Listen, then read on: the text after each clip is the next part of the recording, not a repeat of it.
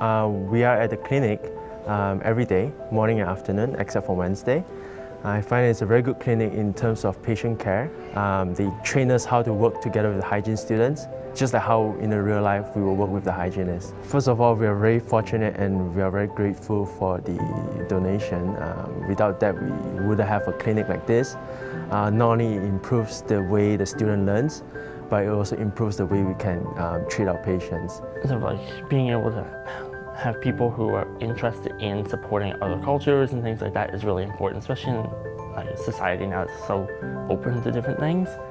So we've had a couple different blanket exercises. We also do a lot of smudgings in here as well. We did lunch and learns. It's really a variety of things that actually happen in here, so it's really nice. It's nice being able to kind of bring traditions onto campus.